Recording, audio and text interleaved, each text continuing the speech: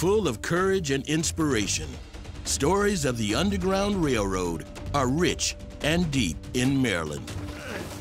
Here, more people successfully risk their lives to gain freedom from bondage than from any other state. Home to a large free black population, the enslaved and sympathetic whites, a hotbed of Underground Railroad support grew, and many of the nation's best-known Underground Railroad leaders emerged. Being close to the border with the free North made the journey shorter, while Maryland's Chesapeake Bay and its rivers and landscapes created advantages for those who courageously raced for liberty.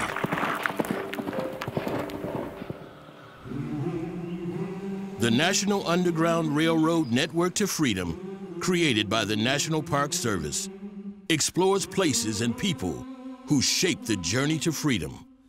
Discover the heroic stories of daring men, women, and children as we travel through some of Maryland's Network to Freedom sites and experience why Maryland is the epicenter of powerful Underground Railroad storytelling destinations.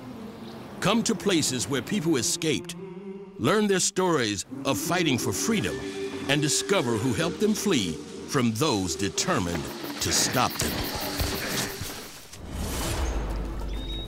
Like many others before him, an enslaved man named James Curry used the Chesapeake and Ohio Canal as a means of flight.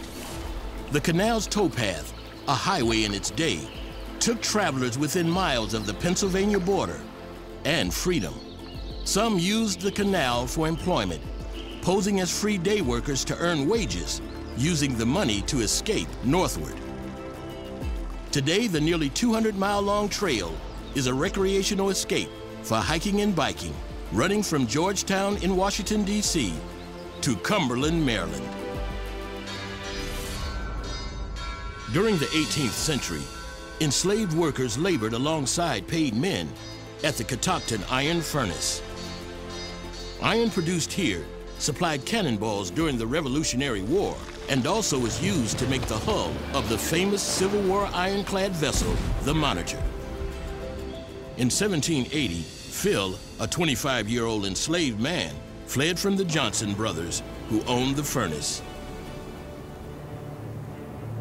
At Woodlawn Manor Cultural Park, take a walk through the woods on the Underground Railroad experience in Maryland, where visitors learn the various ways that fleeing slaves eluded capture. This former Quaker plantation features a 3-story stone barn from 1832, converted into a museum, with exhibits on the Underground Railroad activity in the area and the Quaker experience.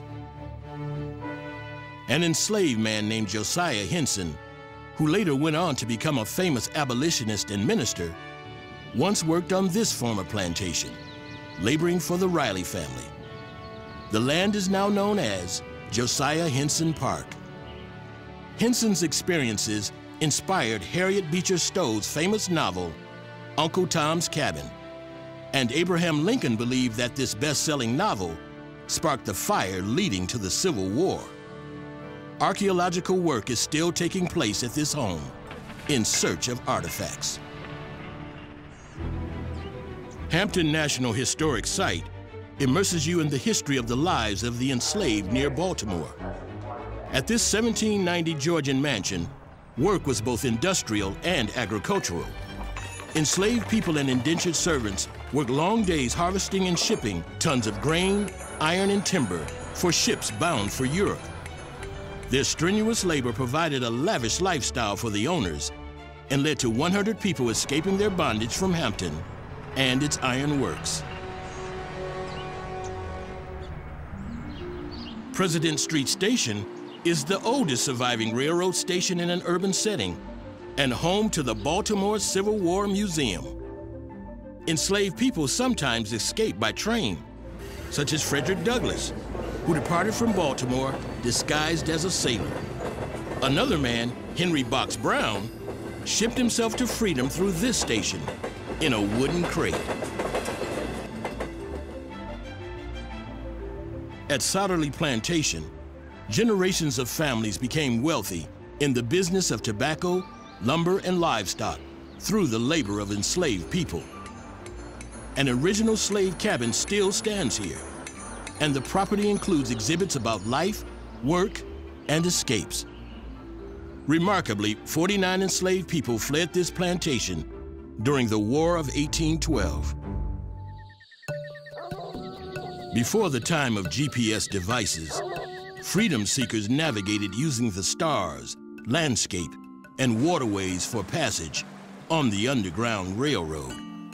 At the Adkins Arboretum, a self-guided audio tour based on slave narratives tells the little-known story of how Maryland's natural environment influenced the challenge, success, and failure of escapes.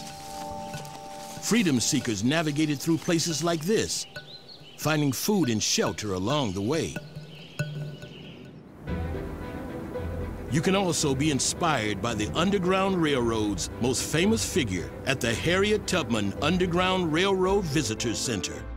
Here, you can explore Tubman's life in slavery and escape, her rescue missions, and secret networks to freedom.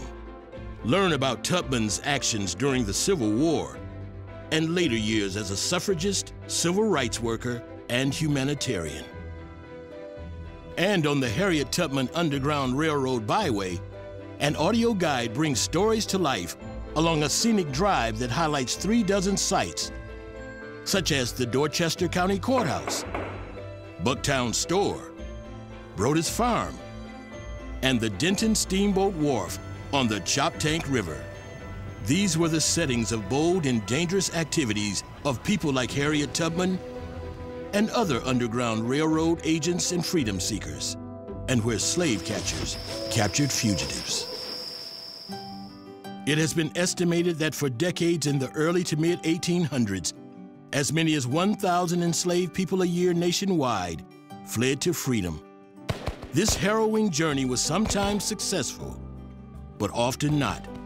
The Network to Freedom documents, preserves, and commemorates the stories, places, and historical significance of this time in American history for generations today and in the future. For more information and to fully discover these stories and sites in Maryland, the most powerful Underground Railroad storytelling destination in the world, explore visitmaryland.org.